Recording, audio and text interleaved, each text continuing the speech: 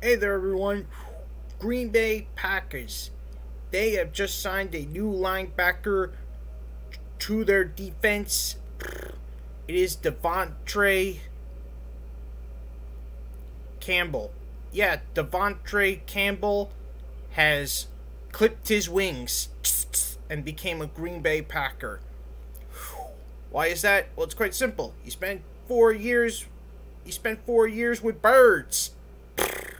3 years with the Atlanta Falcons after being drafted by them, and last year with the Arizona Cardinals, which he started all 16 games, and of course, 99 tackles. If only he had one more, he could have gotten 100. Unbelievable. Anyways, he had 2 sacks last year, one of which was on Tua during Week 9 against the Miami Dolphins. And he's familiar, and Green Bay Packers know from experience during his time with Atlanta, Aaron Rodgers had a hard time battling Campbell. I mean, seriously. You cannot blame them for wanting to go after Vondre Campbell.